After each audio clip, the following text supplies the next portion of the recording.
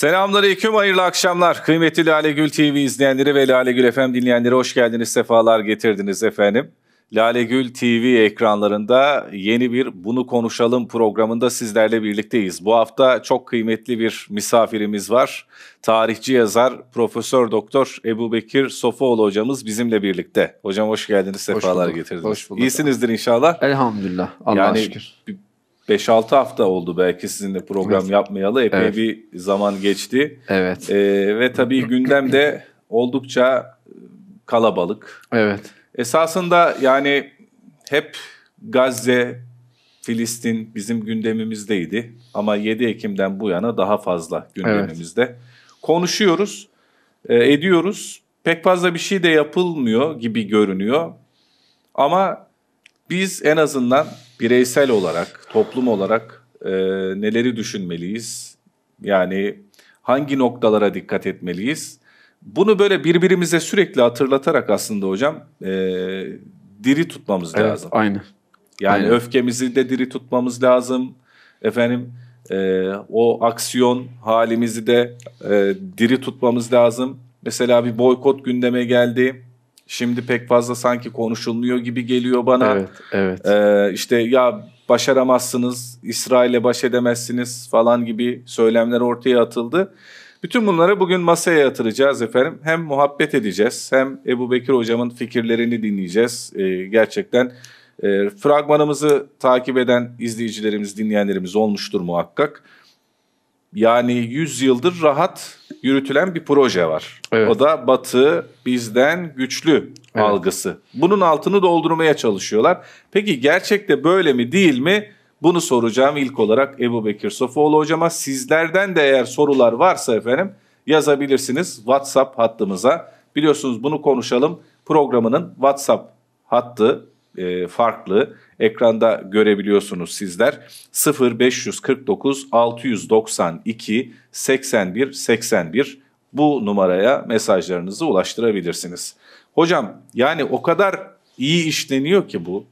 Yani Batı bizden güçlü. Hiçbir şey yapmayalım. Boynumuzu eğelim, kaderimize razı olalım. Bize ne zaman sıra gelecek? Bunu bekleyelim gibi böyle hani şey derler ya, üzerine ölü toprağa atılmış gibi bir hal. Evet.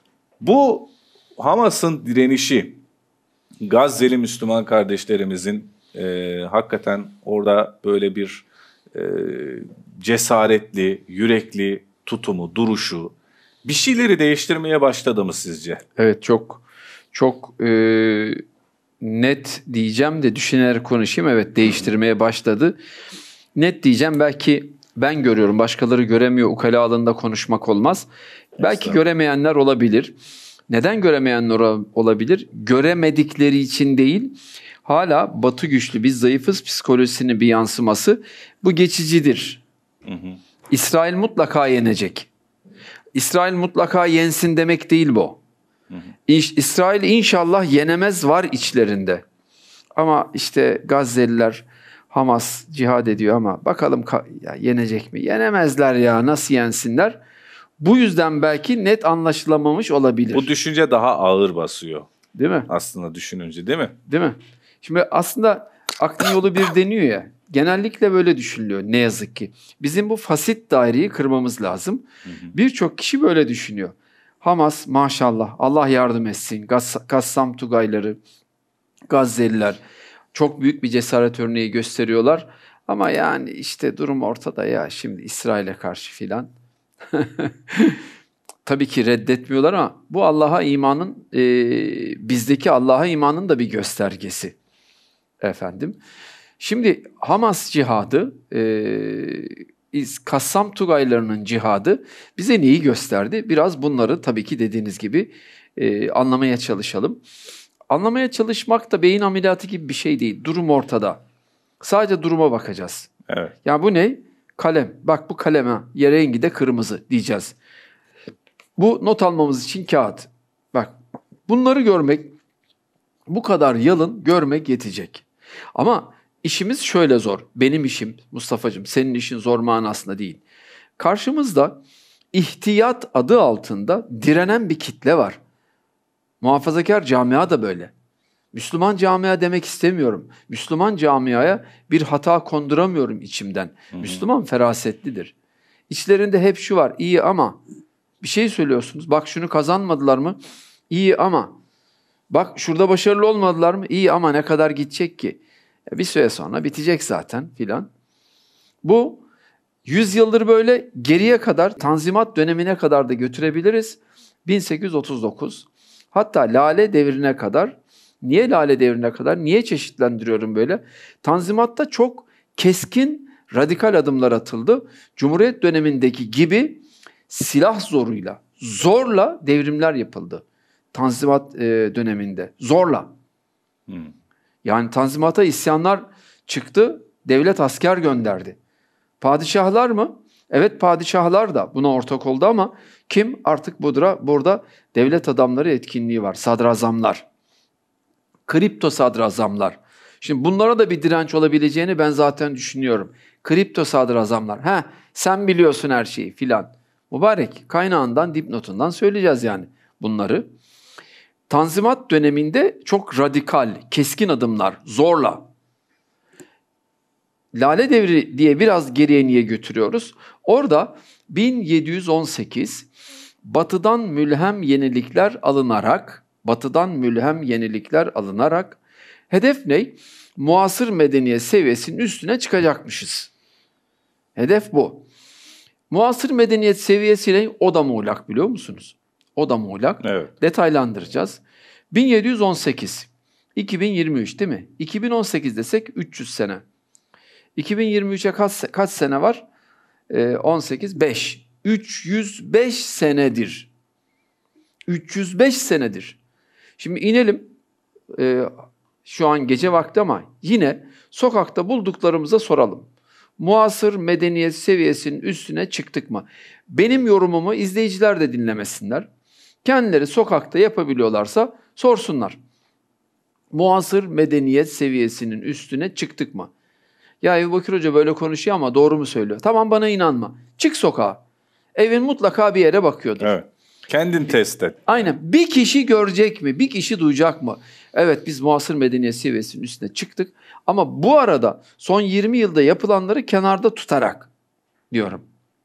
Efendim. Çok güzel şeyler yapıldı hamdolsun son 20 yılda. 55 yaşındayım. Birçoğunu gözlerimle gördüm. Artık küçük bir yaşım yok benim. Efendim. Ama hedef neydi? Muasır medeniyet seviyesinin üstüne çıkmak. Ne zaman? 1718. Nasıl? Batı'dan mülhem, Batı'dan ilham alınarak, Batı'dan örnek alınarak yapılacak yeniliklerle biz muasır medeniyet seviyesinin üstüne çıkacaktık. 305 sene geçti. Ne zaman çıkacağız?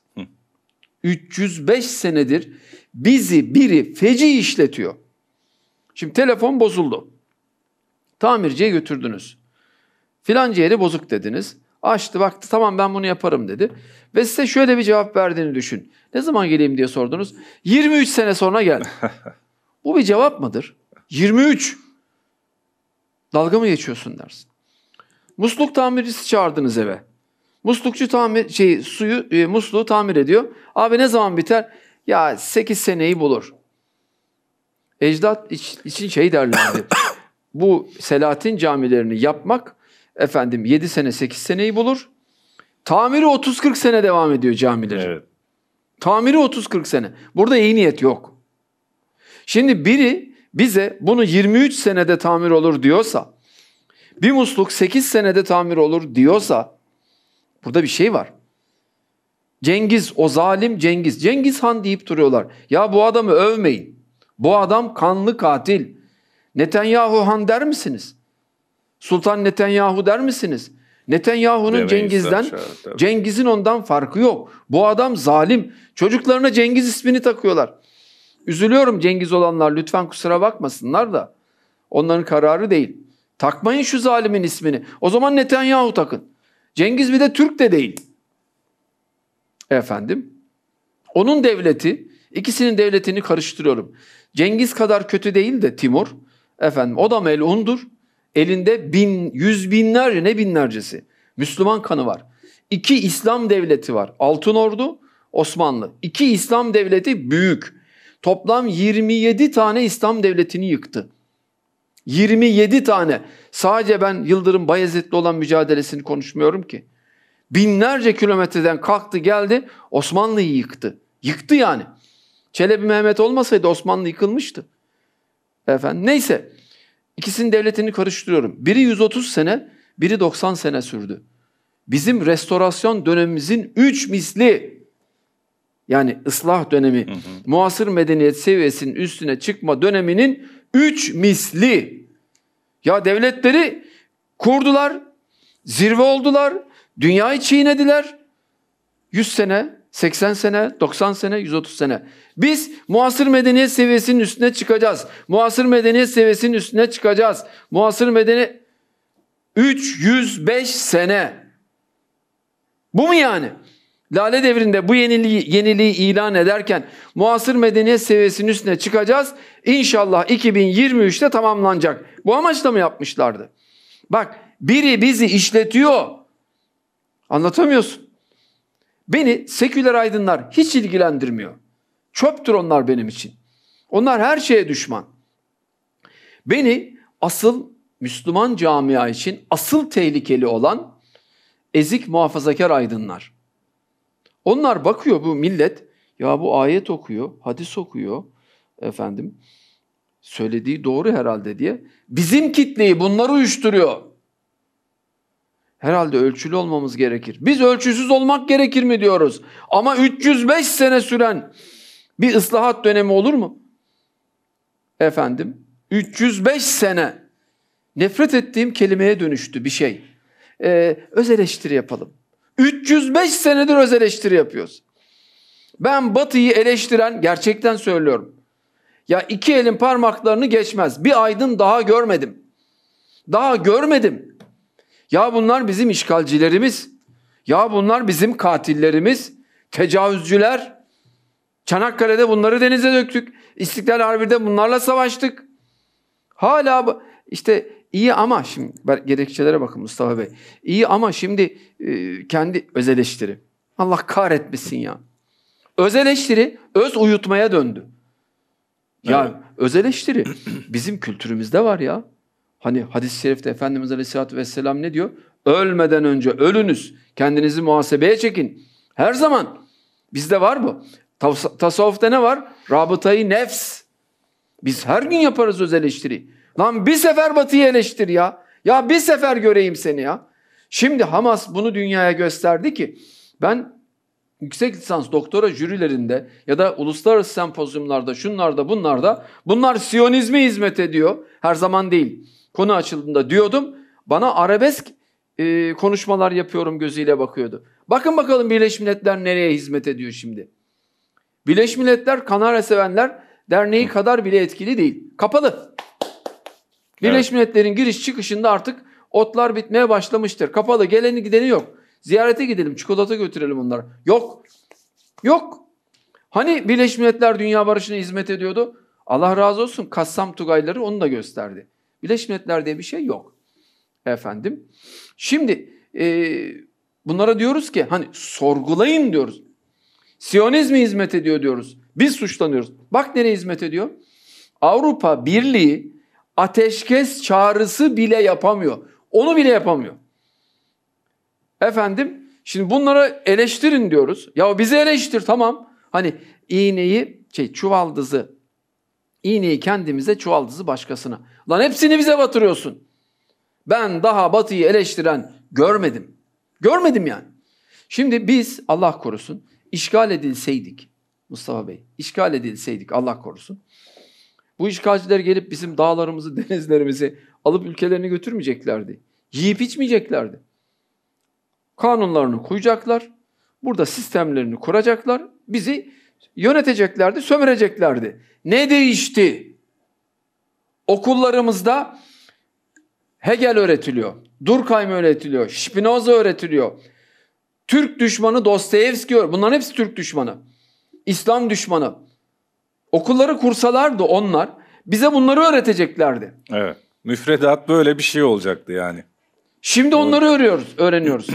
Kanunlarını uygulayacaklar değil mi? İtalyan kanunları, Alman kanunları, İsviçre kanunları. Bunlar yok mu ya? Ne değişti? Gelsinler işgal etsinler mi? Haşa tabii ki. Allah korusun. Gene savaşırız. Savaştık. İstiklal Harbi bizim. O seküler tipler çok konuşmasın.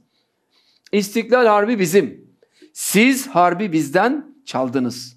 Bizim sizle, bize zorla yaptırdığınız o uygulamalarla hukuk nezdinde mücadelemiz sürecek. Hukuk nezdinde. Efendim. Şimdi biz İstiklal Harbi'ni yaptık. Niye? Bunlar gelip bizi yönetmesin diye. Değişmedi ya. Bunların kanunlarıyla ve bunların aydınlarını okutuyoruz çocuklarımıza. Ben her gördüğüme soruyorum. Bana 10 tane Müslüman aydın ismi söyle. Söyleyemiyorlar. 10 tane batılı aydın. Şıkır şıkır sıralıyorlar. Bu çocuklar nerede okuyor ya? Burada okuyor. Şimdi bunların hepsini öğreniyor. Batı güçlü, biz zayıfız. Batı güçlü, biz zayıfız. Bu neyi ortaya koyar? Cesaretsizliği de ortaya koyar. Cesaretsizliği de. Şimdi buna şöyle yapıyorlar. Eğri oturalım, doğru konuşalım. Cümlelere bakın. Ulan 305 senedir o eleştiriyi İnsan yapıyor. çıldırıyor değil mi hocam ya? 305 sene geçti ya. Efendim. Eğri oturalım, doğru konuşalım, öz eleştiri yapalım, itidalli olalım. Aman dengeyi boz. 305 sene. Ne yapalım? Ya biz zayıfladık. Efendim. Bak Batı güçlü. Batı ne yaptıysa aynısını yapalım. Tamam ulan. Hadi gel beraber aynısını yapacağız. Batı ne yaptıysa aynısını yapacağız diye gidiyoruz. Ama nerede eksikliğim var? Teknolojide.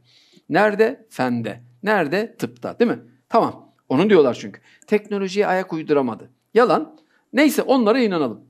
Gidiyoruz. Efendim Batı ne yaptıysa alacağız. O ne? Avrupa tipi bando getiriliyor. Ya buna mı ihtiyacımız var? Devlet dairelerine padişahın resmi asılması. Ya buna mı ihtiyacımız var? Hep kabuk yenilikler. Efendim setre pantolon. Şu giydiğimiz boru gibi, düdük gibi pantolonlar var ya. 2. Mahmut. O getirdi. Ya bizim hani teknolojiye ihtiyacımız vardı? Setre pantolon fabrika mı ya? Bu bir fes getirdiler. Biz onu Osmanlı fesi zannettik. Son 10 günde öğrendim. Tapınakçıların, masonların fesiymiş. Ben şok oldum. Mason bildiğimiz 5 harfli kelime. Seyirciler yazsınlar. Mason yanına fez, Zonguldak son harf. Çünkü o kelimenin aslı fes değil, fez. Fas'ın Fez şehrinden geldi. Yazsınlar görecekler. Şu an Amazon'da tapınakçıların, masonların fesi diye satılıyor. Şu an bile satılıyor. Osmanlı başlığı diye gururla taşımışız. Tarlamız feci sürülmüş. Evet. Ben dahil. Ben tarihçiyim güya. Öğretim üyesiyim güya. Efendim. Bir yeri okurken baktım tapınakçıların sembolü. Ulan öyle mi gerçekten diye. İngilizce taradım. Çıktı karşımıza. Şimdi fes. Ya fes ne ya? Fesle cep telefonu mu üretirsin? Ya da fesle silah mı üretirsin? Ne yaparsın? Bunu niye getirdik biz? Kıyafet yeniliği. Yok, ya da başımızda başlığımız mı yoktu da yani illa Aynen. bir fese ihtiyaç duyduk. Aynen. Efendim lale devrinde lale bahçeleri. Ya bunun teknolojiyle ne alakası var? Yani tarlayı feci sürmüşler. Efendim biz Batı işte gördünüz Batı bizden ileri biz onlar ne yaptıysa aynısını yapalım diye teknolojiyi bile almamıza mani oldular. Yaşı müsait olanlar bilir muhtemelen. Mustafa'cığım sen de bilirsin. Dünya devi yaklaşık 20 yıl önce Türkiye'de telefon konusunda ama bütün dünyada hangi firmaydı? Ericsson değil mi? Evet. Şimdi yok değil mi? Netaş diye ve Aselsan diye bizim 2 tane telefon markamız vardı.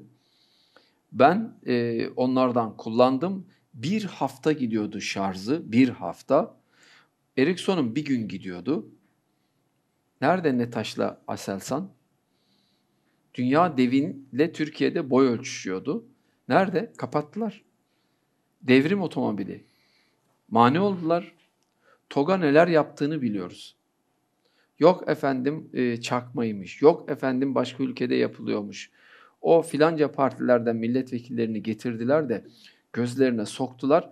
Yani onları tenzih ediyorum tabii ki. Onlar düzgün açıklamalar yaptılar. O filanca partilerden milletvekilleri. Hatta siparişte verdim dedi. Aşk olsun. Yani AK Parti dışındaki milletvekilleri. Ancak öyle inandılar. TOG üretti Türkiye. Efendim. Bunu mesela neye bağlıyoruz hocam? Yani bir inanılmaz bir düşmanlık da var yani. Evet. O yerliliği, milliliği anlatmaya çalışıyorsun. Ya biz de başarabiliriz. Al işte başardık diyorsun. Gözüne sokuyorsun. Ya gözünün ucuna kadar getiriyorsun böyle işte diyorsun. Fabrikaya Burada diyorsun. Ama hala yani devam ediyor. Bu ne? Bunun adı ne yani? Bu bir garip bir şey ya bu. Para alanlar var. Para alanlarla alet olanları ayırmak lazım. Para alanlar bunu hep yapacak. Para alanlar var. Birçok medya para aldı ortaya çıkmadı. Hem de öyle böyle paralar almıyorlar. Para alanların hepsi böyledir. Bilemiyorum. Ama para alanlar ve alet olanları ayırmak lazım. Para alanlar ne yaparsak yapalım bunu yapacaklar. Osmanlı rasathaneyi dikti. Bak rasathane. Neymiş efendim? Meleklerin, çok affedersiniz, bacaklarını gözlemlemek caiz değil diye yıktırılmış. Allah belanızı versin bu yalanı yayanların. Allah belanızı versin sizin. Bela okumak doğru değil. Ama bunların versin. Onu söyleyen bir grup, küçücük bir grup Kadızadeliler. Bugünkü IŞİD gibi. Vardı onlar. IŞİD gibi. İslam dünyasının, Müslümanların çoğunu mu temsil ediyor bu? Yok. Onlar, o Kadızadeliler Osmanlı ulemasıyla da uğraşıyordu.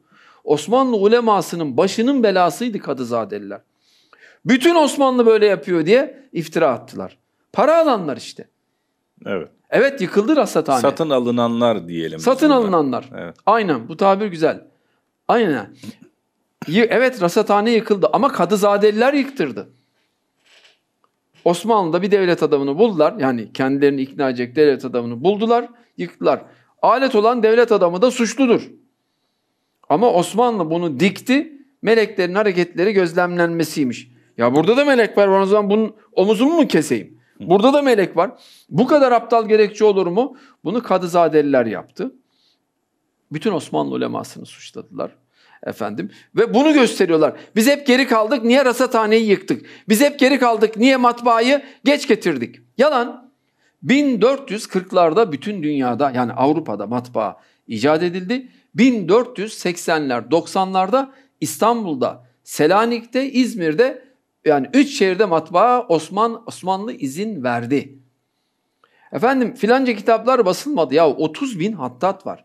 İşsiz kalmasın diye peyderpey onlar hepsi matbaa aktive edildi. Osmanlı matbaaya karşı çıkmadı. Ama hep bu iftiralar. Efendim. Şimdi şöyle bir psikolojiyle bu iş yürüyor. Batı, az önce söyledim. Batı ilerledi. Gördük biz geri kaldık. Batı ne yaptıysa aynısını yapmayalım. Birinci motivasyon bu. İkinci motivasyon ya da ikinci tehlike, bu ezik muhafazakar aydını okumuyorlar. Okusalar bilecekler. İkinci, bu ezik muhafazakar aydının güya koruma adına, İslam dünyasını koruma adına yapmış oldukları aşırı ihtiyatın bizde oluşturduğu uyuşturma hatta. Hani şey diyorlar ya, Gazze saldırdı, Kassam Tugayları saldırdı, İsrail'i üzerine çekti. Bak İsrail katliam yaptı. Aynen bu korkuyu yaşıyorlar. Batı bize çok katliam yaptı, Batı bizi çok ezdi, Batı bize çok zulmetti. Şimdi Batı'yla bir hesaplaşmaya gidersek, lan çalış. Efendim çalışmanın önünde onlar yapar, biz yapamayız. Batı'yla bir tartışma. Girersek şimdi bir daha zulmeder, bir daha katliam yapar. Güçlenelim ondan sonra. Bak güçlenelim tamam. Hele bir güçlenelim. 305 senedir uyutuyorlar. Bir 305 sene daha geçse hiçbir şey değişmeyecek bunların kafasında. Peki benim düşünceme göre naçizane değişecek mi? %100. Dünyanın nükleer gücü sayılabilecek. Onların arasında sayıyorlar ya İsrail'i. Aha bir avuç Kassam Tugay'ı kök söktürüyor. Şu an yenilseler, hani bir şey var ya, dur bakalım daha ne kadar gidecek belli değil, ihtiyatını koyuyorlar ya hala. Mübarek 60 gündür bir şey yapamadı İsrail. Evet, uzaktan bomba atıyor ve havadan bomba atıyor. Bunu yapar. Biz o zaman da bunu yapar diyorduk. Ama işgal edemez. Edemez diyorduk. Aha gördük. Şimdi Batı bize zarar verir mi veremez mi buradan görün. Şehitler olacak ya. Şehitler olacak. Zaferin peşinde önce şehitler açar zaferin yolunu. Ve sonra biz zaferi görürüz. Bir hesaplaşma olmadan sen uyumaya devam edersen Batı seni gelip gel şu benim tepeme otur yapmaz. Hazır uyuyorsun. Seni niye uyandırsın Batı? Batı güçlü sen zayıfsın. Batı güçlü sen zayıfsın. Batı güçlü sen zayıfsın. Bunu zaten senin aydınla ezberletmiş. Çatışmayı demiyorum şimdi Mustafa Bey. Bilimsel çalışma, siyasi tartışma, uluslararası ilişkilerde Batı'nın açıklarını Batı'ya hatırlatma. Ödleri patlar. Cesur aydın var ya, iki elin parmakları kadar yoktur. Kendim öyle bir şey saydığımdan demiyorum. Yoktur yani. Batı'nın çelişkileri oldu mu ne derler? Ya münferit hadiseler. Yani olmadı gitti yani. Bizim Türkiye'deki aydının Batı'yı eleştirme konusunda o kadar büyük direnci, o kadar akla hayale sığmaz gerekçeleri var ki ya hep sen diyorsun sen bu para alıyor ya diyorsun işte, artık ya. Öyle diyorsun ya. Maaşını İngiltere ödüyorsa, Amerika bilmem ne vakfı ödüyorsa şimdi nasıl eleştirsin adam şimdi bunu yani? O psikoloji, şimdi şöyle bir örnek vereyim. Ama onlar söylüyor diye onlara inanan kesim, halktan insanlarımız yani. Bir şey söyleyeyim bunlara inanıyorlarsa işte orası vahim zaten. Orası vahamet. Mustafa'cığım sorun ezik muhafazakar aydın. Halka düzgün bir şey söyle halk ona inanacak. Ezik muhafazakar aydın. İşte köşe yazarı televizyonlara çıkıyor. Yani %90'ı cahil. Vallahi cahil. Okumuş başkalarının köşe yazılarını ihtiyat adına hani Hamas gibi yapmayalım. Bak İsrail'i üzerimize çekeriz. Aman şimdi güçlenene kadar dikkatli gidelim mantığı bitmedi gitti. Bunlar halkı bu ezik muhafazakar aydınlar uyuşturuyor. Bunlar olmasın. Hiçbir aydınımız olmasın. Vallahi bugünkünden daha iyi olur. Bunlar geçiyor, kuruluyor. Yani senin yaptığın makale, Liverpool'da yapılan bir makalenin %10'u kadar edebilir mi ya? Senin laboratuvar çalışman, Zürih'teki çalışmaların kaçta kaçı eder? Hep aşağılama. İnsan da yeni başlıyor çalışmaya.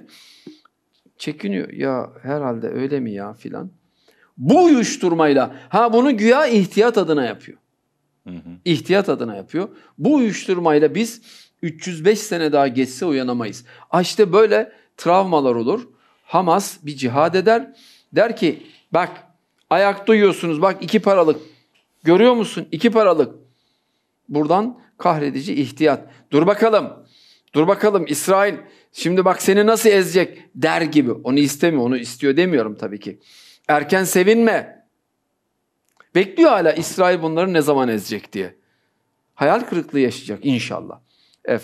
Allahu Teala Enfal suresi 66. ayette diyor ki sizin gücünüz onların gücünün yarısı olduğunda savaşın. Farzdır. Tabii savaş durumuna gelinmişse sabrederseniz zaferin bir şartını söylüyor. Sabrederseniz kazanırsınız diyor. Enfal suresi 66. Haşa Allah yalan mı söylüyor? Haşa. Peki niye kazanamıyoruz? Cihad etmiyoruz. Her anlamda sadece savaş değil. Cihad etmiyoruz. Tabii. Yani savaş alanındaki cihat belki işler o raddeye geldiğinde belki kafalarda çok büyütülecek bir durum değildir diye tahmin ediyorum. Yani şu an Kassam Tugayları dediğimiz o mücahitlerin kalplerinde korku var mıdır? Hayır. Hiçbir şekilde kalplerinde korku yok. Yani biz 15 Temmuz'da sokaklardayken aynı şekilde ben kalbimi yoklamıştım. Hamdolsun. Hiçbir korku yoktu. Yani Allah o enerjiyi, o sinerjiyi, o duyguyu, o ruhu neyse üflüyor sana yani. Sıkıntı yok onda. Aynen. Bizde var. Diğer alanlardaki cihattan başlayalım en azından diyorsun ya. Boykot mesela yani. Boykot. Bak şimdi o kahveci bilmem ne vardı ya hani meşhur bunların gençlerin sürekli gidip karton bardağını tutarak böyle sosyal medyada poz verdikleri. Zarar etmiş. Bak olabiliyormuş yani. Demek ki 1 ay değil 2 ay hadi bilemedin 3 ay devam etsek sıksak dişimizi. Ödleri patlar. Bitecek gidecek bu Geri iş adım yani. atarlar. Bunlara verilebilecek en büyük zarar ekonomik zarar. Şimdi bizim 15 Temmuz diyorsunuz ya, o ezik muhafazakar aydınlardan çıkıp o iğrenç yüzlerini çıkartıp ama şimdi biraz dikkatli olmak lazım deselerdi gene karıştırırlardı. Tabii. Bunlar Müslümanların uyuşturucuları bunlar. Müslümanlar bakıyor, ya bu okur yazar birisi ya işte Allah Allah dindar da yanlış söylemiyor herhalde diyor. İnanıyor buna.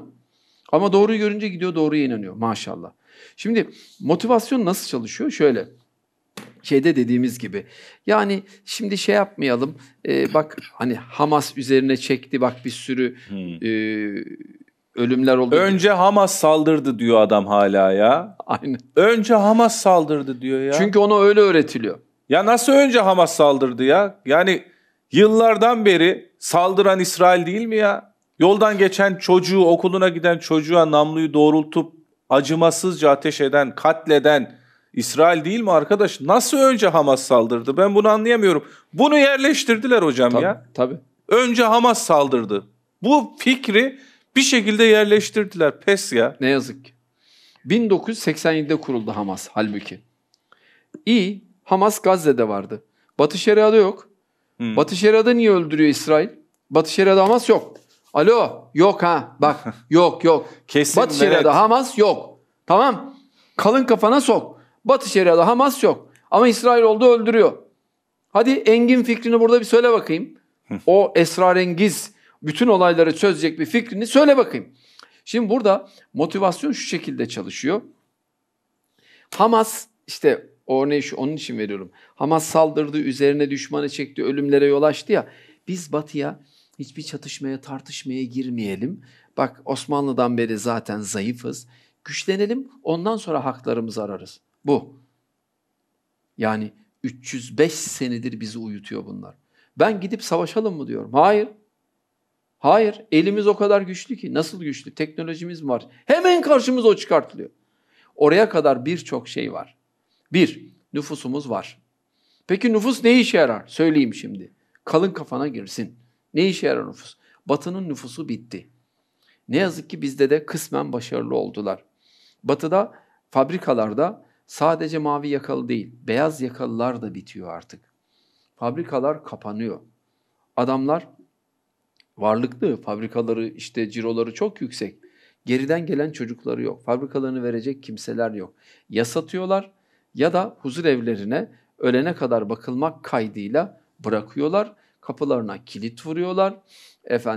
Tasfiye ediyorlar işlerini. Sadece mavi yakalılar değil. Mavi yakalılar kim? Suriye'den, Afganistan göçmen alıyorlar. Şu Ümit Özdağ'a bakmasın kimse. Ben Almanya'da göçmen kamplarına gittim, mülteci kamplarına gittim. Hepsinin elinde şöyle bir evrak var. Elinde evrağı olanın 350 euro maaşı var Almanya'da. Almanca kursunu bitiren işi hazır. Hollanda açıklama yapıyor Ukrayna'dan göçmen geleceği zaman. 70.000 kişiyi pazartesi işe başlatırım diyor. Aç, iş gücü arıyorlar. Yok, olan alkolik. Hani bizde var ya bir yolunu bulup Batı'ya gideceğim. Oradakiler de bana ne ya ben niye çalışıyorum? Çalışmak zorunda değilim. Bizim ülkemizde de var hocam aynısı görece. Yetiştiriyorlar. Yetiştiriyorlar. Şimdi orada şu bizim avantajlarımızı söylüyorum. Batı'nın nüfusu arkadan gelmiyor. Fabrikalarında bile yok. Cephede savaştıracak askeri yok bunların. İsrail nereden getirdi asker denilen serserileri? Bunlardan asker olmaz ki. Zorla savaşa sürüklendiklerini hepimiz gördük. Şimdi iyice kapattılar. Videolar çıkıyordu, patlıyordu, bir yerlerden görülüyordu. Bir, askeri açıdan, bunlardan asker sayısı açıdan güçlüyüz açısından. İki, cesaret açısından güçlüyüz. Osmanlı tarihine baktığımızda cesur savaştığımız, sayıları yüksek bile olsa her savaşta yendik. Peki Osmanlı niye yıkıldı? Şimdi cevap vereceğim. Komplo teorisi diyecekler. En az %70 komutan ihaneti. İhanet. Selanik'i savaşsız teslim etti Tahsin Paşa. Sonra onun torunlarını Yunanistan Büyükelçi yaptı.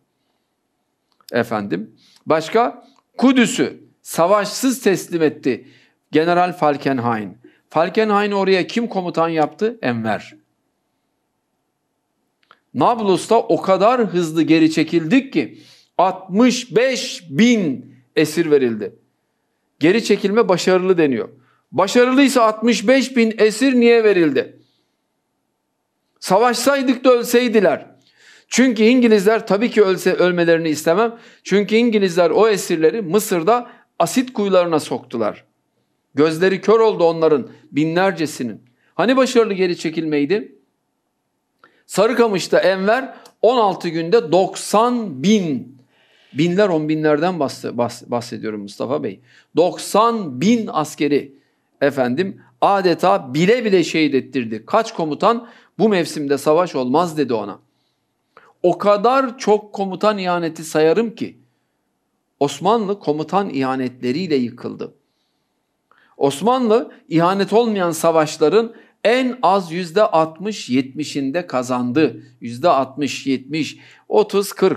Yani zayıflamaya başladığımız dönemlerde kaybettik, doğru. Ama öyle kalıcı, mukadder bir yenilgi değildi. Osmanlı'nın, şimdi buna karşı çıkacaklar muhtemelen, en büyük vurucu gücü Yeniçeri. Hani çakma Rambolar var ya, Rambo şöyle savaşıyor, böyle savaşıyor. Yeniçeri olsaydı öyle olurdu. 40.000 öyle kişi düşünün Mustafa Bey. 40.000. Kimi rivayetleri de 20.000. Yetiyor. 5.000 kişilik Yeniçeri 50.000 kişilik orduyu darmadağınık ediyor. Osmanlı 1926'da kendi ordusunu kaldırdı. Öyle yalanlar attılar ki Yeniçeri savaştan bıkmıştı. Savaşmıyordu. Savaştan kaçıyordu. Bu yalanları atan alçak Abdurrahman Şeref denilen vakanüvis. Herkes ondan alıyor. Ben Yeniçeri'yi okudum. Yeniçeri kaldırıldı 1826'da. Bakın neler oldu. Yunan isyanı başarıyla sonuçlandı 1827'de, bir sene sonra. Halbuki 21'den beri isyan ediyordu, başaramıyordu. Yeniçeri gidince başardı. Evet. Cezayir kaybedildi 1830'da. 26'dan 4 sene sonra. Çünkü Yeniçeri gitti artık. 1827'de Navarin'de donanmamızı yaktı. İngiltere, Fransa, Rusya donanmamızı yaktı. 1828'de Edirne, yanlış hatırlamıyorsam, anlaşmasını imzaladık, Ruslarla savaştık. Bir sürü toprak kaybettik. Hepsi Yeniçeri'den sonra. Yeniçeri ile biz profesyonel ordumuzu lağvettik. Hani terörle mücadeleye geçici askerler gönderiliyordu ya. Senin benim gibi vatan evlatları asker oluyor, terörle mücadeleye gönderiliyordu.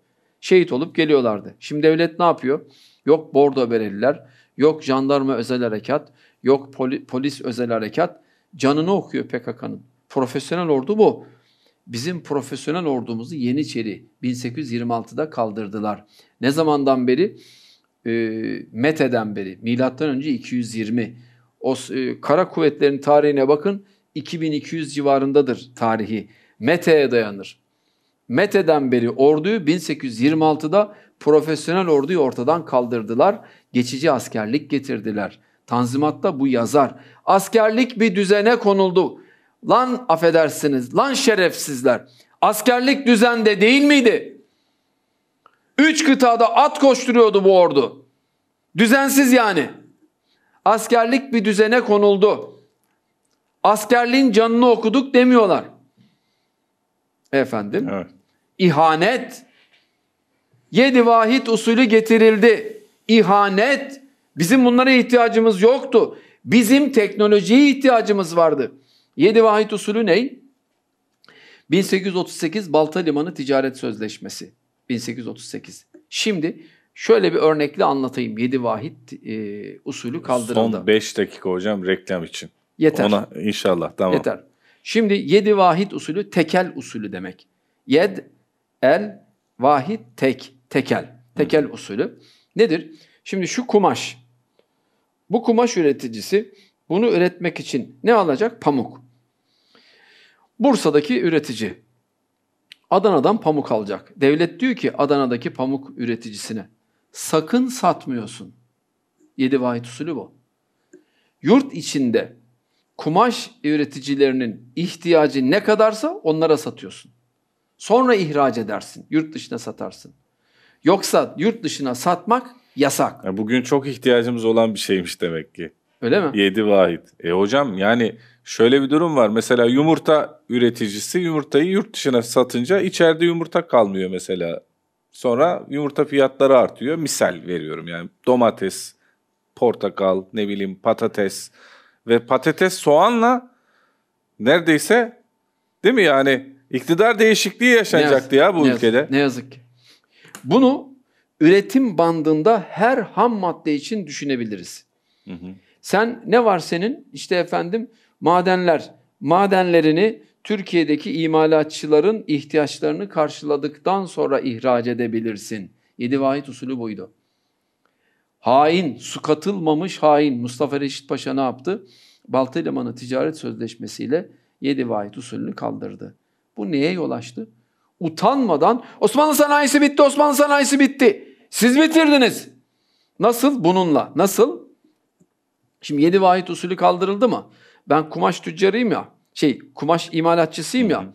Gideceğim pamuk almaya. Geleceğim.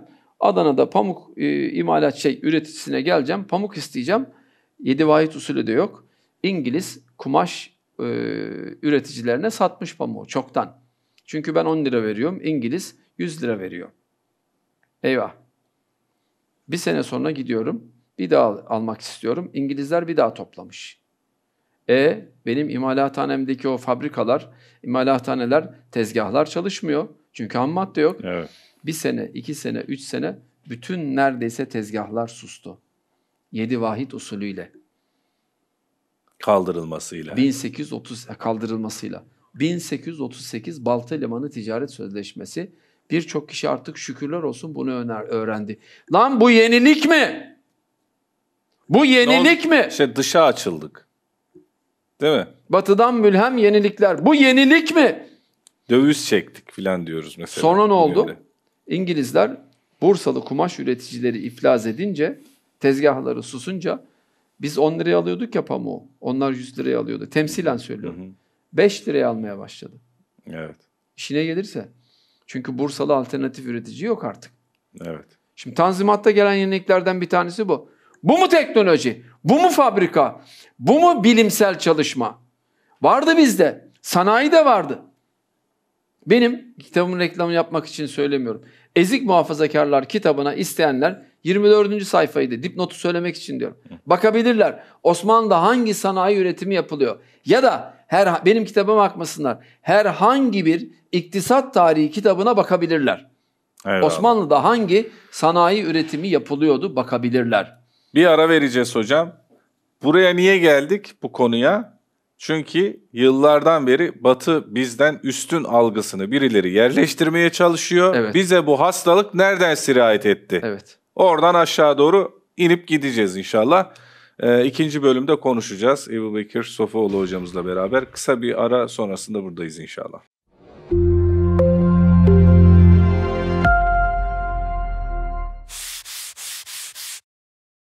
Selamünaleyküm. Yeniden birlikteyiz Lâlegül TV ekranlarında ve aynı zamanda tabii Lâlegül FM'den de bizleri dinleyebiliyorsunuz efendim.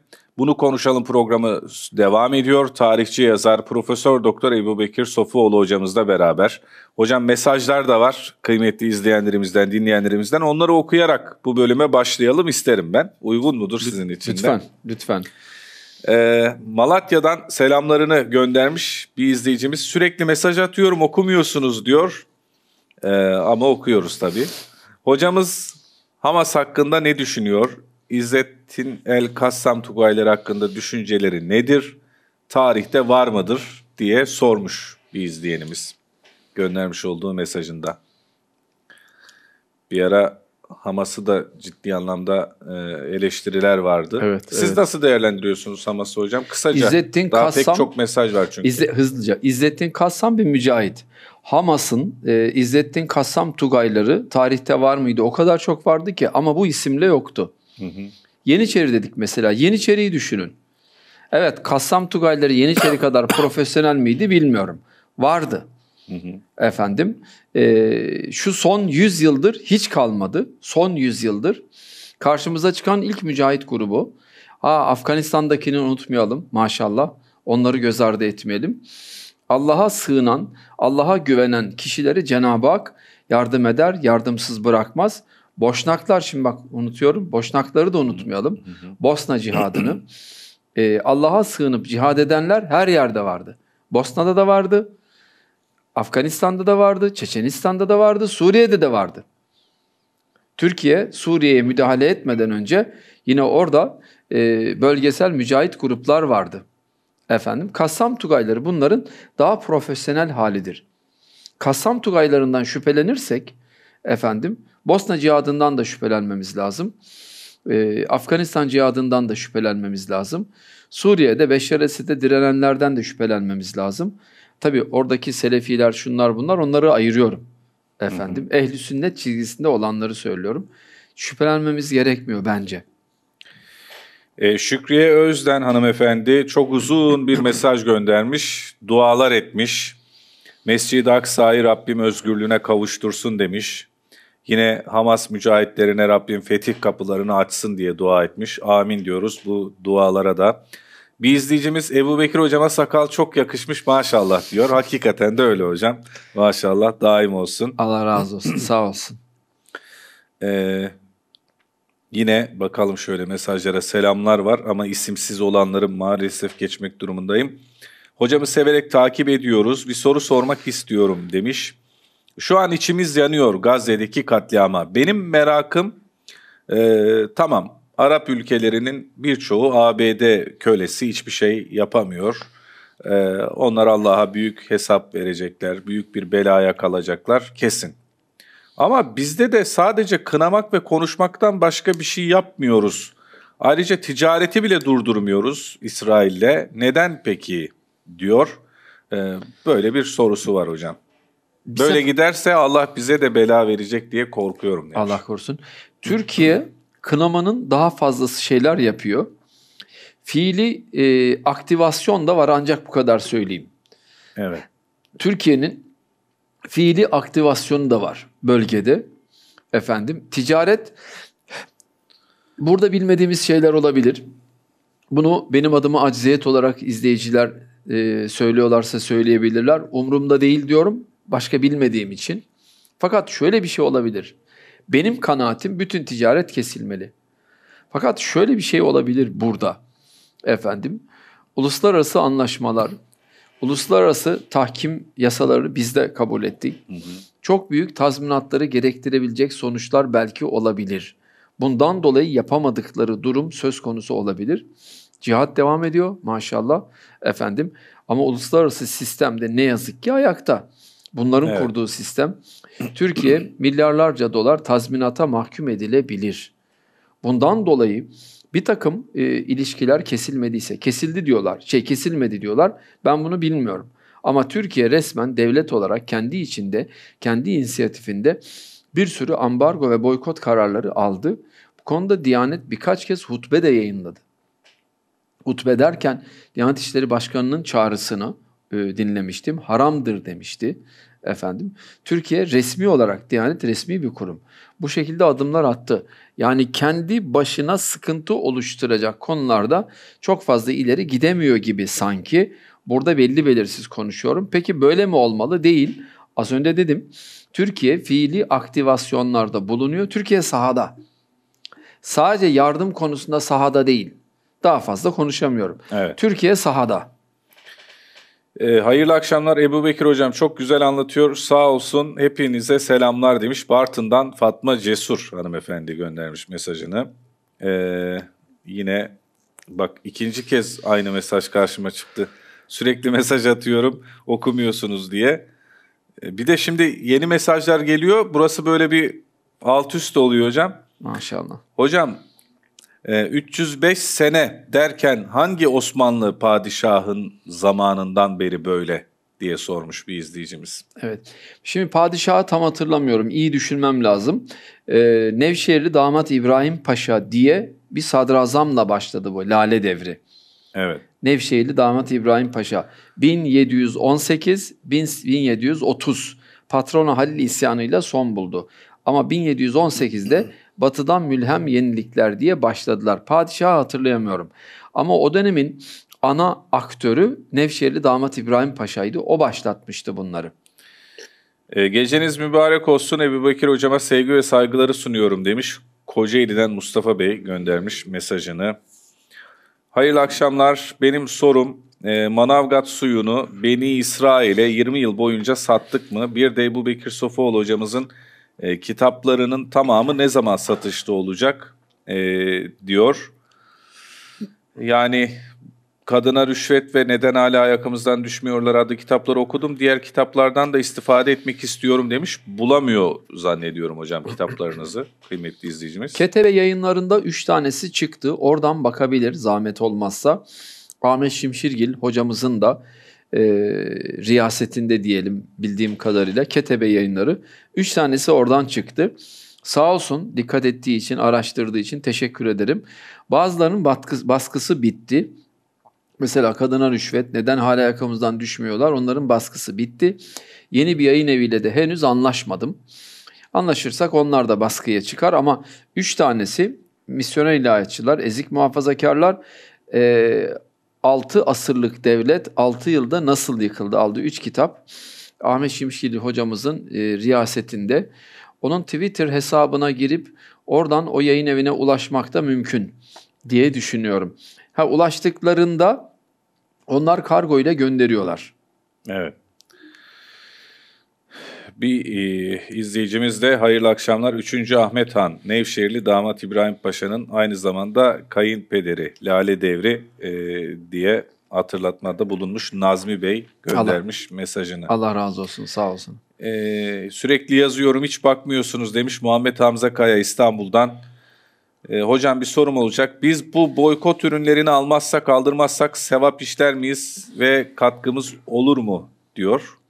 Yani tabii İsrail'e buradan kurşun atamayız. Bomba da atamayız buradan. Efendim onlara zarar da veremeyiz. Ama mal almayarak zarar veririz. Evet. Bunlar ciroları düştü mü korkarlar. Bunların nüfusları çok az. Yani topu 15 milyon. Bütün dünyada. Bunların tek gücü medya ve para. Az bir güç değil, tamam. Ama insan destekli olmadı mı hiçbir şeyler. Evet. Ciroları bir düşsün, yani sefil hale düşerler diyebiliriz. Bir senede olmaz tabii ki. Ama çok ciddi frenlerler. Bunlar bir de korkak olduğu için tarih boyu birçok örneğini yaşadık. Korkak oldukları için pusarlar, geri adım atarlar. Şimşekler üzerimize geliyor diye şeytanca zekaları vardır.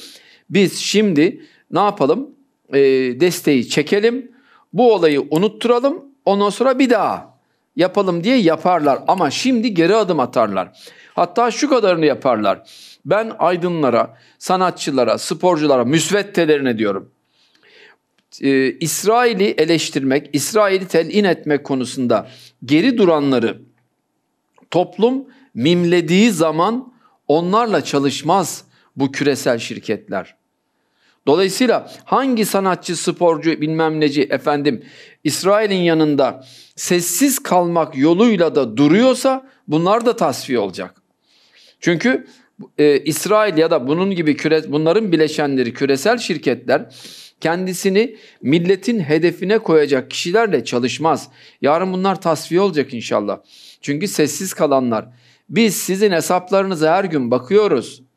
Sessiz kaldınız, kendinizi unutturdunuz zannetmeyin. Bunların millet servis etsin. Bunlar niye İsrail'i telin etmiyor? Bunlardan niye ses çıkmıyor diye servis etsin. İsrail yarın ya da bunun bileşenleri küresel şirketler bunlarla çalışmaz. Çünkü deşifre oldun sen. Millet senden rahatsız oluyor. Millet senden memnun değil diye ne yapar?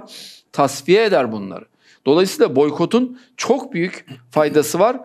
Yani bir sekte vurmaksızın devam etmemiz gerekir. Evet. Hayırlı programlar. Bu gidişle savaş Türkiye'ye de sıçrayacak diyor alimler. Acaba Ebu Bekir hocam bu konuda ne düşünüyor demiş bir izleyicimiz. Şimdi bu söyleniyor. Bunu ben tabii ki bilemiyorum ne yazık ki. Sıçrar mı, sıçramaz mı? Melheme-i Kübra bizim kaynaklarımızda geçen, onların kaynaklarındaki Armagedon bu mudur bilmiyorum. Bu mudur bilmiyorum. Ama Hakan Fidan'ın bir ifadesi vardı. Buradan ya büyük bir barış ya da büyük bir zafer çıkacak şeklinde, savaş çıkacak şeklinde bir ifadesi vardı. Dolayısıyla buradan barış çıkma ihtimalini en az %51 önde görüyorum. Yani yanılabilirim tabii ki. Çünkü İsrail hamdolsun affedersiniz köşeye sıkıştı. Çok köşeye sıkıştı. Bu Allah'ın izniyle ilelebet devam etmez. Dolayısıyla zaten biz bunlardan medet ummuyoruz. Küresel şirketler yani Hamas'ı destekleyenlerden sağ olsunlar desteklesinler Allah razı olsun Müslüman olanları. Olmayanları sağ olsun. Müslüman olmayanlara zaten dua edilmez yasaktır İslam dininde. Efendim. Ama biz bunlardan medet ummuyoruz. Tekrar söylüyorum. Burun kıvırmıyoruz. Biz Allah'ın yardımından medet ummuyoruz. Cenab-ı Hak nusretini gönderecek Allah'ın izniyle. İnşallah. Ebu Bekir hocamdan Allah razı olsun kaç yüzyıldır uyutulan gerçekleri gün yüzüne çıkarıyor ve doğruları, gerçekleri millete anlatıyor. Gerçek bir tarihçi yazar, Allah ondan razı olsun demiş Sağ bir izleyicimiz. Yusuf Emre Şahin kardeşimiz yazmış. Ağzınıza yüreğinize sağlık hocam. Ahlaksızların anladığı dilden konuşuyorsunuz demiş. Soy ismi Kaya sevgili izleyicimizin. Elinize dilinize sağlık. Sorumluluk sahibi bir Allah'ın kulu İnşallah duyar da bu müfredat programlarını adam gibi yazdırırlar. Bizim öğretmenlerimiz, çocuklarımız ve gençlerimiz hazırdırlar. Önce program, sonra başka şeyler. Selam ve dualarımla Allah razı olsun demiş Hasan Daşlık hocamız. Milli Eğitim Bakanlığı'nda emekli marif müfettişiymiş. Maşallah. Hasan Daşlık hocamıza da buradan selamlarımızı Allah gönderiyoruz. Allah razı olsun. Dertler tabii ki ortak. İnşallah bu konuda Türkiye hakikaten bir adım atar. Yani yıllardan beri bunu bekliyoruz. Ne bekleniyor onu bilmiyoruz. Fakat daha çok konuşup bence gündem yapmamız gerekiyor bu müfredat meselesini. O çok mühim. Kadir Buğra Bacak, hocamdan Allah razı olsun demiş göndermiş olduğu mesajında. Efendim, hayırlı bereketli yayınlar. Ebu Bekir hocam sizleri seviyoruz. Allah razı olsun sizlerden demiş Ayşe Başak hanımefendi. Naciye Zafrak, Sakarya Karasu'dan program çok güzel geçiyor. Çok güzel konulara değiniyorsunuz. Ufkumuz açıldı, bakış açımızı genişlettiniz demiş. Allah razı olsun. Efendim. Yine şöyle bakalım. Hayırlı akşamlar Mersin'den Fatih Aktop. Ebu Bekir hocama selamlarınızı gönderiyorum. Tıpkı Üstad Kadir Mısıroğlu'nu görüyorum kendisinde demiş. Sağ olsun. Okul derslerinde yine Kadir Mısıroğlu kitaplarını ders kitabı olarak okutmalılar diyor Fatih Aktop. Bir izleyenimiz de şurada bir mesaj vardı. Sonradan sorayım onu dedim ama madem bunu okuduk. Sofuoğlu hocamıza sualim. Muazzez davamızın kılıçlaşan kalemi Üstad Kadir Mısıroğlu hakkında neler söyler? Fatih Sultan Mehmet Han Hazretleri 10 yıl daha yaşasaydı Osmanlı cihan hakimiyetini bugünkü dünya düzenini nasıl değiştirirdi diye iki soru birden ama önce Üstad Kadir Mısıroğlu hakkında fikirleriniz merak ediliyormuş hocam. Üstattır, ağabeyimizdir, büyüğümüzdür, babamız yaşındadır, ağabeyimiz hafif kalabilir. Benim babamla aramda 30 yaş vardı. Babamız yaşındadır. Üstattır, hürmetimiz var. Saygımız sonsundur. Allah rahmet eylesin. Amin. Çok istifade etmişliğimiz var. Yarım saat onun adına hürmetle konuşabiliriz. Evet. Allah razı olsun. Bu fakir de böyle delikanlılık zamanında diyeyim artık yani. O zaman çünkü saçım bu kadar ağarmamıştı. Maşallah, maşallah. Sakalımız da çıkmamıştı yani diyelim. Onunla Beyaz TV'de bir Ramazan programı yapmıştık. Maşallah. Üstad Kadir Mısıroğlu'yla 30 bölümden oluşan. Oo maşallah. Evet. Ne güzel. İslam Dünya Görüşü adı altında. Onu da izleyebilirler yani. Takip edebilirler.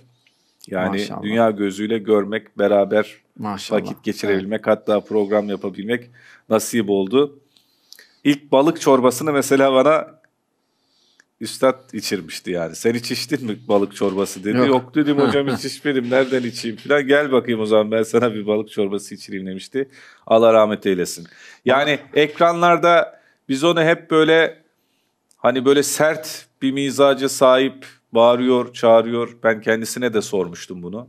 Üstadım neden bu kadar çok sert çıkışlar yapıyorsunuz? Hani neden bağırarak anlatıyorsunuz diye bana evladım demişti. Hani bu milletin sinesinde bunca yıl yaşadığı affedersiniz hani zulüm, çeşitli ihanetler vesaireler o kadar birikmişti ki ben adeta bir cerrah gibi o irin dolu sineye böyle bir neşter atıyorum ki boşalsın da rahatlasın millet diye. Aynen. Hakikaten bugün öyle ve söylediği pek çok şeyde görülüyor zaten.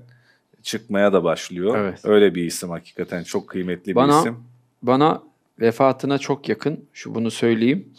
Devamı gelecek inşallah. Ziyaretine gittiğimde beni önce tanıyamadı. Sonra tanıdı. Hemen şöyle başladı. İyi ki geldin. İyi ki geldin. Sana söyleyeceklerim var. Ben bu sırlarla ölmek istemiyorum. Birazını söyledi. Onu söyleyeceğim. Türkiye özgür bir ülke olduğu için her şeyi konuşamıyorsunuz. İzleyiciler, bizi şu an takip edenler, yani lütfen ukalalık saymayın. Kimilerinin ağabeyi saysınlar, kimilerinin akranı saysınlar, kimileri kardeşleri saysın. Gelin peşimden demiyorum. Takip etsinler. Remizleriyle o sırrı söyleyeceğim. Evet. Her şeyi konuşamıyoruz Türkiye'de. Maalesef. Efendim, medya, gavur medya hedefe koyuyor. Savcılar koşuyor. Tenzih ediyorum hepsini tabii ki. Efendim, korkudan koşuyorlar. Korkudan. Ortada bir suç yok. Umrumda değil. Bizim ömrümüz cezaevinde ya da başka yerde. Nerede geçecekse geçecek. O umurumda değil. Bile bile hedef haline gelmek istemiyorum. Ha bir şey konuşurum, hedef haline gelirim. Hoş geldi, safa geldi. Şükürler olsun ya Rabbi deriz. Efendim, maksat daha fazla inşallah becerebildiğimiz kadar doğruyu söyleyebilmek. Derdim o. Evet. Derdim o. Susturulmak, susturuldun mu şeyi söyleyemiyorsun. Ama şu da var, bunu da söyleyeyim. Susturulmak ya da susturulmamak. Ebubekir Sofoğlu'nun elinde değil. Kimsenin elinde değil. Allah'ın elinde. Dolayısıyla bir kul olarak bizim alabileceğimiz tedbir çerçevesinde ben rahmetli Kadir Mısıroğlu'nun bana söylediğini peyderpey kamuoyuna açıklayacağım. Takip etsinler zahmet olmazsa. Eyvallah. İzleyicimizin diğer sorusu da hani tarihe şu şöyle olsaydı, bu böyle olsaydı diye bakılmayacağını ben yıllarca sizlerle program yaptığım için biliyorum hocam. Böyle yaklaşılmaması gerektiğini. O yüzden izin verirse bu soruyu geçmek istiyorum. Çünkü çok fazla birkaç soru cümle var, söyleyeyim mesaj mi? var. Buyurun. Zehirlenmeseydi İtalya seferi yapacaktı kuvvetle muhtemel. Ve İtalya'yı alacaktı. Niye? Çünkü karşısında kuvvetli bir güç yoktu. 1480'de, 1481'de zehirlendi net. Konu o olsa anlatırım detaylarıyla. Efendim, 1480'de Napoli'nin Otranto kalesini aldı. Gedik Ahmet Paşa. Efendim, gelecek sene sefer yapmak üzere kışlağa çekildi. Ya Memlük üzerineydi, Yavuz gibi, ya da İtalya. Kuvvetle muhtemel İtalya. Çünkü bir tane daha hadis vardı. 2 Roma fetholunacaktır diye. O diğer Roma fethine nail olmak için, Efendimiz Aleyhisselatü Vesselam'ın o müjdesine de nail olmak için İtalya, peşinden de Viyana diyebiliriz yani. Evet. Tokat'tan sevgiler, saygılar demiş İhsan Şengüloğlu. Çok güzel bir program diyor. Sizlere de selamları var. Allah razı olsun. Efendim. Sağ olsun. Aleykümselam. Yine tabii çok uzun mesajlar da oluyor. Mescid-i Aksa'da fetih namazı kılmayı Rabbim bizlere nasip etsin demiş. Amin inşallah. Çin'de bir Müslüman millet yok ediliyor. Bu konuda ne düşünüyorsunuz demiş. Sait Yaşar Bey sormuş. Tabii Sait Bey'i tenzih ederek ben bu durumu şöyle yapayım. İkisini yarıştırarak böyle sanki bir yerde olan zulme tepki gösteriyormuşuz da diğer tarafı unutuyormuşuz. Hem de onlar bizim aynı zamanda aynı milletten kardeşimizmiş. Orayı es geçiyormuşuz gibi bir hava estiriliyor sosyal medyada, farkında mısınız? Evet. Hatta bir parti tarafından bu çok yapılıyor. Oradan Müslüman gençlerin zihinlerini bulandırarak onları dinsizliğe falan davet ediyorlar. Tabii, yani işte İslam'ı haşa Arapların dini olarak nitelendirip siz Türksünüz kendinize gelin, oradaki Filistinliye üzüleceğinize gidin Doğu Türkistan'daki Müslümana üzülün gibi böyle bir yarıştırma çabası var. Bunlara ne dersiniz hocam? Onların Doğu Türkistan'daki Müslümanla hiçbir dertleri yok. Bunlar tengrici, önemli bir kısmı. Putperest yani. Aynen öyle. Putperest, İslam'la hiçbir alakaları yok. Ortalığı karıştırmak. En basit bir şey söyleyeceğiz. Senin mensup olduğun parti CHP, gönlündeki parti CHP, Türkiye'de harf inkılabı yaptı. Çin'de Doğu Türkistan'da harf inkılabı yaptı. Siz aynısınız. Siz aynısınız. Doğu Türkistan'daki Müslümanla yüreği çarpan kişiler ancak bizleriz, Müslümanız. O da bizim yüreğimizin içinde. Onunla ilgili de ne yaparız, ne ederiz planları içerisindeyiz. Yeri geliyor ben konuşmalara katılıyorum. Şu an bu kadarını yapıyorum. Hamas içinde, yani Filistin içinde ancak bu kadarını yapabiliyoruz. Allah daha fazlasını yapmayı nasip etsin. Ama siz o kişiler değilsiniz. Bu soruyu soran kardeşimizi tabii ki tenzih ederim. Dediğim o değil zaten. Dediğim tengriciler. Kendileri söylüyor zaten. Tengri. Sen harf inkılabı yapan Çin'in Türkiye'deki uzantısısın. O Doğu Türkistan'dakiler burada olsaydı onların da alfabesini değiştirecektin. Ne anlatıyorsun? Onların alfabesi İslam alfabesiydi. Çin değiştirdi orada. Burada da sen değiştirdin. Yer değişik olsaydı Çinlilerin, Doğu Türkistanlıların alfabesini Çin değil burada sen değiştirecektin. Siz aynısınız. Aynısınız yani. Evet. Hocam o kadar çok mesaj var ki devam edeyim mi yoksa konuya girsek konuya girelim çünkü 20 dakikamız kaldı. Bir mevzu daha var. Anlatacaklarınız yarım kalacak. Bir kısmı daha anlatalım. Arkadaşlar çok teşekkür ediyorum. Sağ olsunlar, yani şöyle lütfettiler. Kaydırıyorum bakın. Maşallah. Allah razı olsun. Her bir kaydırmamda 10-15-20 belki mesaj gidiyordur yani. Böyle bir durum var. Lütfen eksik bırakmayın. Programlarımızda mesajlarınızı atın. Bunlar bize motivasyon kaynağı oluyor. Allah rızası için. Şu sanırım saate bakıyorum 20 dakika falan kaldı. Bu 20 dakika içerisinde de Batı ileri biz geriyiz psikolojisini yerleştiren ne var onu da söyleyeyim. Evet. Bu daha iyi anlaşılsın inşallah. Ve bundan da kurtulalım. Tabii. Her gördüğümüzde de bu mevzular açılıyor, anlatalım. Kesinlikle öyle. Bu boykot meselesine de girin hocam, boykota İnşallah. biraz. Oraya da gireriz, oraya da girelim. Şimdi bu nasıl işliyor? Diyorlar ki bak durum ortada değil mi? Osmanlı yenilmedi mi? Osmanlı yenildi, bir sürü kan dökülmedi mi? Osmanlı'dan sonra Osmanlı yıkıldı, yani dünyada kan döküldü. Osmanlı'dan sonra Türkiye Cumhuriyeti kuruldu. CHP geldi, çöktü ve CHP tek parti. Cumhuriyeti biz kurduk diyor. Senin kurduğun cumhuriyet değil. Şimdi 5 tane elma, 4 tane elma. Hangisi çok dersin? 5 tane olan çok. 15 metre kumaş, 22 metre kumaş. Hangisi uzun? 22 metre. Bir şeyin çokluğunu ölçmek için en az bir tane daha lazım değil mi? Bir tane parti var. Bak bir. Çoğunluğu nasıl anlayacaksın? Rakamla da bir, sayıyla da bir. Bir bu. Çoğunluğu nasıl anlayacaksın burada? Senin kurduğun cumhuriyet değil. Sen İstiklal Harbi'ni yapmış bu milletin elinden İstiklal Harbi'ni aldın ve denize döktüğü düşmanlarının yaşantısını getirdin, ona dayattın. Biz bunları kovmak için İstiklal Harbi'ni yapmıştık. Bunlar yönetecek olsaydı biz bu harbi niye yaptık? Yine yaparız. Yine yaparız. Buradan Zafer Partisi bir şey uydurmaya çalışır. Onun için söylüyorum. İstiklal Harbi'ni keşke yapmasaydık demiyorum. 100 kere olsa yapardık, 1000 kere olsa yapardık. Fakat CHP'nin Avrupa'nın uzantısı olduğunu anlayamadık. İnandık bunlara. İnandık. Siz bize yalan söylediniz. Biz şapka istemiyorduk. Şapka için savaşacağız deseydiniz biz sizi başımızdan tutar atardık. Siz bizim İstiklal Harbimizi çaldınız. Siz dürüst değilsiniz. Efendim? Dolayısıyla biz ecdat nasıl üç kıtaya hakim olduysa yine hakim olurduk. Fakat siz tepemize çöktünüz, bizim büyümemizi engellediniz. Büyümemizi engelleyen şu an kimler? Ezik muhafazakar aydınlar. CHP'liden hiçbir farkı yok. Sadece inanıyor. Namaz da kılmıyor bunların önemli bir kısmı. Biliyorum. Şahit oldum kaç sefer. Uzun televizyon programları olurdu. Böyle İslam konuşan kişiler, affedersiniz, çırpınırdım akşam namazını yetiştirmek için. Onların hiç kılları kıpırdamazdı. İsim vermiyorum.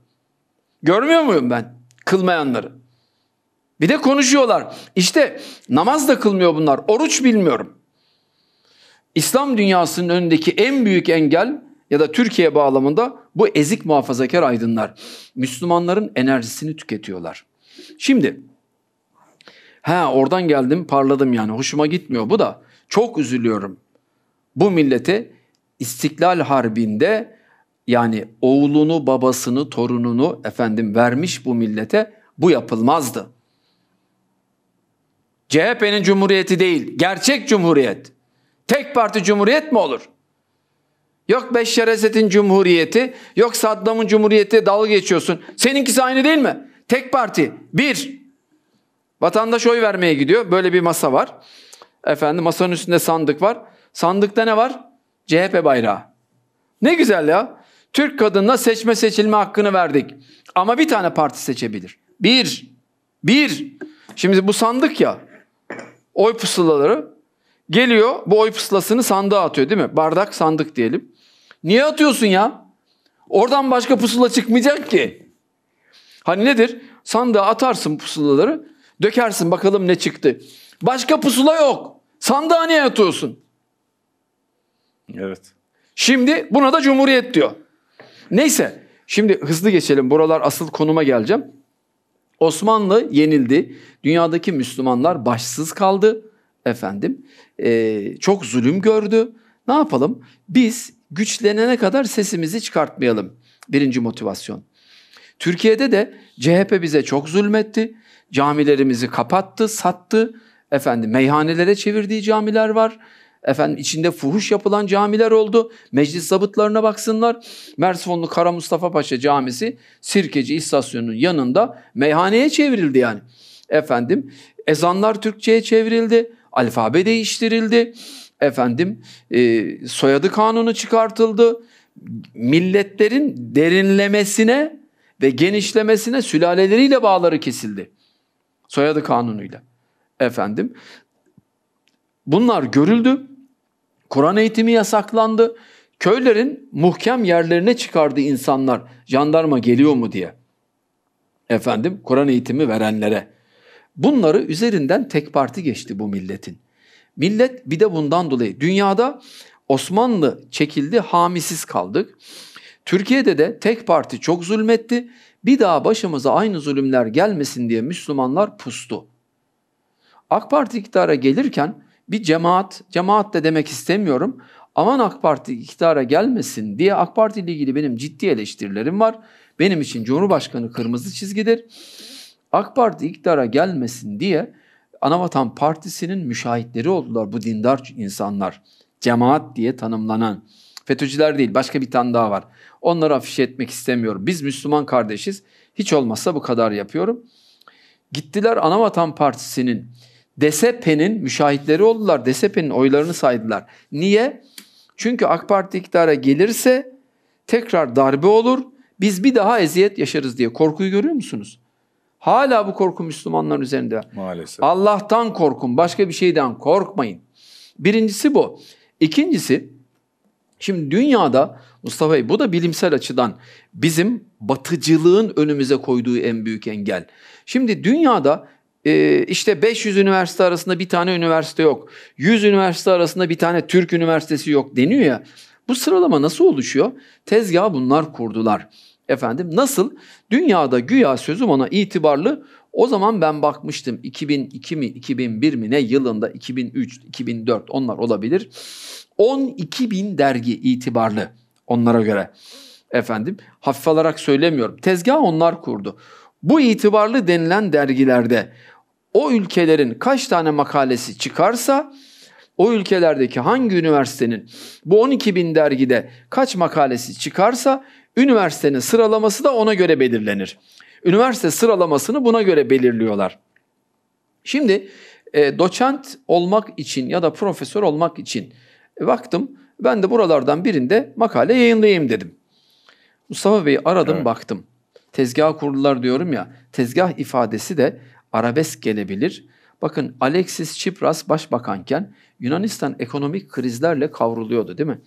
Standard & Poor's, Fitch, kredi derecelendirme kuruluşları bizim kredi notumuzu onlardan daha kötü veriyordu. Cumhurbaşkanı çıldırdı. Yunanistan hem orman yangınıyla kavruluyor hem sokaklar yanıyor. Başta emekliler olmak üzere dükkanlar, arabalar, iş yerleri yakıyorlar. Ekonomik kriz her tarafta. Kredi notu bizim onlardan düşük. Daha 3 gün önce Moody's şimdi de Çin'in kredi notunu eksiye çevirdi. Çin aldı başını gidiyor. Kredi notunu eksiye çevirdi. İstediği gibi yapıyor. Bunların Birleşmiş Milletleri görüyoruz. Avrupa Birliği'ni görüyoruz. İsrail'e ağzını açmıyor. Bunlar tarafsız, öyle mi?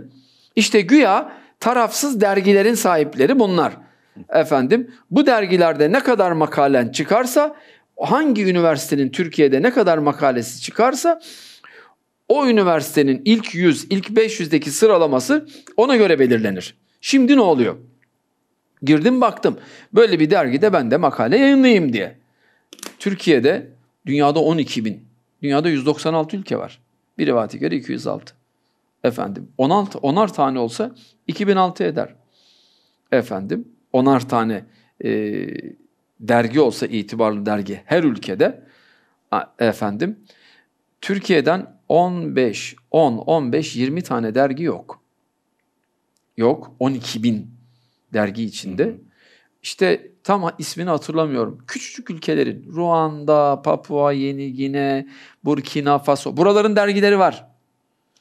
15-20 yok diyorum ha. Ama var olanlar ne? Marksist dergiler. HDP oldu ya, HDP'i adeta bütün içtenliğiyle destekleyen dergiler. Sapkın anlayışlara Türkiye'de sahip, ismini söyleyemiyorum, dergiler. Hep marjinal dergiler. PKK yanlısı dergiler. Bunlar var. Burada sen makale yayınlayamazsın. Bir. Başka? Makale yayınlıyorsun değil mi? Bu dergilerde editör kurulunda olan benim bir arkadaşım bir şey söyledi bana. Şu an burada bahsettiğim gibi her yerde bahsediyorum. Nerede bahsetsem ben de öyle bir şeye şahit oldum, örneklerini duyuyorum. Ney? Bize 3. dünya ülkeleri deniyor. Gelişmiş ülkeler, gelişmekte olan ülkeler deniyor bize. Bizim gibi ülkelerden öğretim üyeleri makaleyi yazıyor, gönderiyor. Şöyle söyleyeyim. Bunun makalesi çıkmadı ya, onun için konuşuyor. A sınıfı makalem çıktı. Tamam mı? Bunu kulağına sokuyor musun? Çıktı, çıkmadı değil. Var. Kanada'sından bilmem neresine kadar sempozyumlara gittim, konuşmalarım var. Makalelerim yayınlandı, Macarca yayınlandı, Rusça yayınlandı. Yeter mi? Daha sıralayayım mı? Neyse, makaleyi dergiye gönderiyorsunuz. Dergi bakıyor, bu makale, mesela Türkiye'den gelmiş makale. Bu makale çok muhteşem. En büyük karar verici onlar ya, ne deseler o olacak. Bu bilimsel değil desinler, geçmiş olsun. Bu bilimsel değil diye karar veriyor, geri gönderiyor. Arkadaşım dedi, editör kurulundaydı. O makaleyi 1-2 ay sonra başka bir isimle yayınladılar diyor. Ve bunu hep yapıyorlar. Bunu benim birçok tanıdığım öğretim üyesi arkadaşıma anlatamıyorum.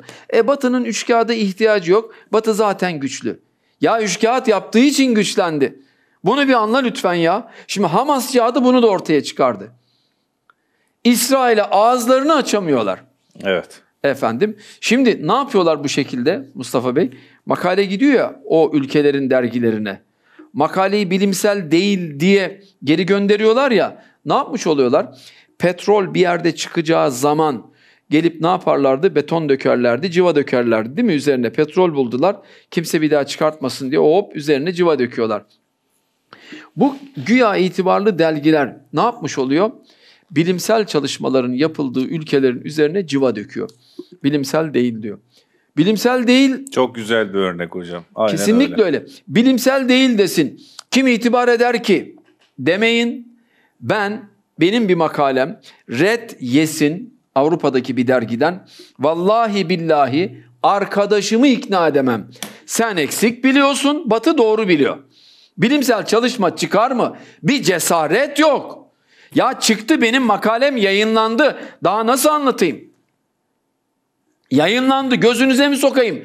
Gelip benle bakmak mı istiyorsunuz? Özür diliyorum, sesim yükseliyor.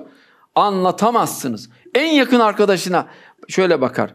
Ya böyle he hü yapar sana. Seninle tartışmaya girmez. Konuşuyor ama bilimsel boşuna dememişlerdir ki. Bilimsel değildir. Bilimsel değildir. Batı'da öyle dendi ya. Evet. Batı güçlü. Japonya'da yapılan laboratuvar araştırmalarına göre, İsviçreli bilim adamlarının bulgularına göre, gördün mü? Orada mıydın? Herkes inanır. Finlandiya'da son ulaşılan bulgulara göre uyuşturulmuş beyinler var. Bu arada benim de gözüm bir mesaja ilişti.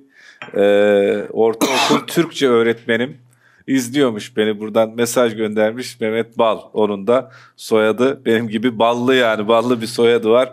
Çok teşekkür ediyorum Mehmet hocam, sağ olun, var olun. Sizi de çok yakından takip ediyormuş. Sağ olsun, var olsun. Çok teşekkür ediyorum. Hürmetli ellerinizden öpüyorum hocam.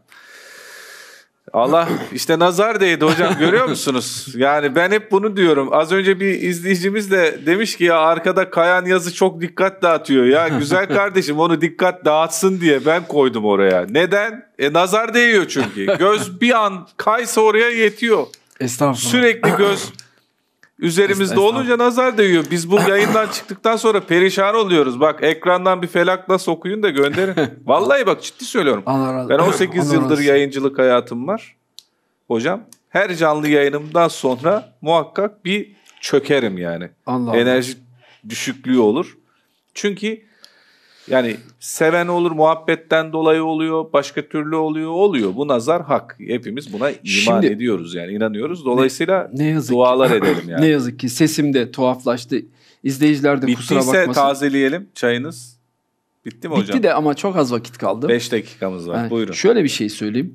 Şimdi sesimi niye yükseltiyorum? Buna hakkım yok. Farkındayım ve üzgünüm. Ama neyi biliyor musunuz? Diyorsun ki hani Necip Fazıl Kısakürek diyor ya, haykırsam kollarımı bir makas gibi açarak. Ya yalan söylüyorlar. Anlatamıyorsun. Diyor ki yani bilimsel değil dedi, yani sen şimdi bunu nasıl ispat edeceksin ki? Şimdi 3. dünya ülkelerinden gelen makalelere bunlar istedikleri gibi cevap veriyorlar ve ondan sonra o makaleyi yazan gerçekten güzel bir şey bulmuş olsa bile kendi kendine şunu söylüyor. Herhalde eksikliklerim var. Kendimiz. Halbuki üretebiliriz, yapabiliriz. Selçuk Bayraktar'ı görüyoruz. Cevat Akçıl Hoca'nın oğlunu görüyoruz. Daha nice cevval kişiler var. Ama biz bu ezikliği atamadan biz onların karşısında ya acaba falan. İngiltere Türkiye'de ve İngiltere'de 8'er 0 skorla yenmişti bir sefer. Hatırlıyorum ben.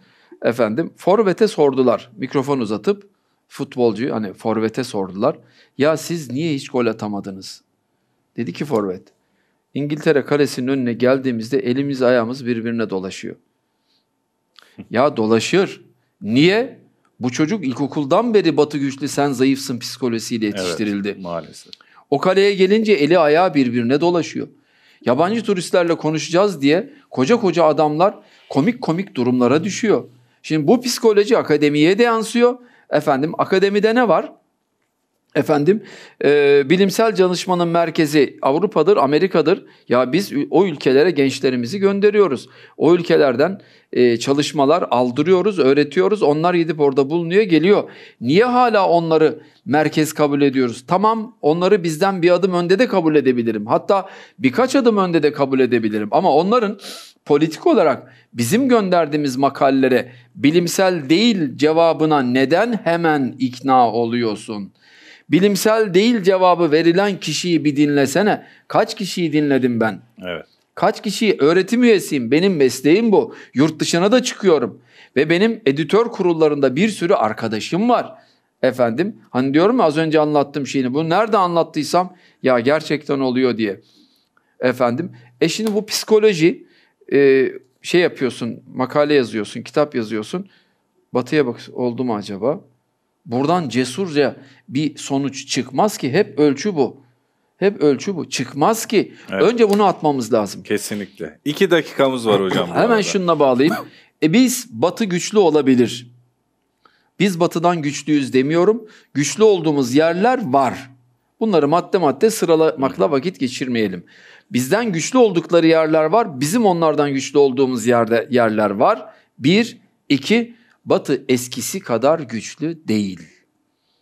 Fransa Afrika'dan tası tarağı toplayıp çekti gitti. Evet. Biz Suriye'de Amerikan üssüne girecektik. Amerika üs tertemiz bir şekilde Türkiye'nin eline geçmesin diye kendi üssünü bombaladı, çekildi. Biz Cerablus, Mare, Dabık, Azez, İdlib, Afrin, burada kime rağmen varız? Amerika'ya rağmen varız. PYD Amerika'nın kara kuvvetleri değil mi oradaki? Ya zayıf değiliz artık. 1974'te de değildik. Biz Kıbrıs'ta Birleşmiş Milletler'e göre işgalciyiz. Ama anlaşmalara göre değil. Kıbrıs'ta 1959-60 Londra-Zürih anlaşmalarına göre oraya çıktık. Bizi geri atabildiler mi? Güçleri yetseydi bir dakika düşünmezlerdi. Ya bu ataleti üzerimizden atmamız lazım artık. Her alanda bilimsel, sanayi, ticari, iktisadi ve askeri her alanda cihadımızı sürdürmemiz gerekir. Evet. Cihat hissiyatını hiçbir zaman bırakmamamız gerekir. Hocam çok teşekkür ediyoruz. Sağ olun, var olun. Hakikaten programımızın süresi bazen yetmiyor bize. Aslında kısa da değil, 1,5 saat. Ama konuşulacak o kadar çok şey var ki bu kadar dar bir vakte pek çok şeyi sığdırdık. Hamdolsun. Çok teşekkür ediyoruz. Ağzınıza sağlık. Rabbim nazarlardan da saklasın cümlemizi. Mesajlar da gelmiş bu anlamda. Okuyamadığımız yüzlerce mesaj var. Ne söylersiniz? Ben hep söylüyorum her hafta, okuyamadığım için özür diliyorum ama siz ne söylersiniz? Bir cümle. Bizi okuyamadık, kusura bakmasınlar lütfen. Hep bu şekilde çıktıkça lütfen mesaj gönderin, yayınlayın. Biz de buradan cesaret bulalım lütfen. Allah razı olsun. Ellerinize, parmaklarınıza, mesaj yazanlara, izleyenlere de tabii ki dikkatlerinize sağlık. Efendim, programımızın tekrarını YouTube sayfamızdan izleyebilirsiniz yeniden. Tekrar görüşmek ümidiyle hayırlı geceler diliyoruz. Allah'a emanet olun. Selamünaleyküm.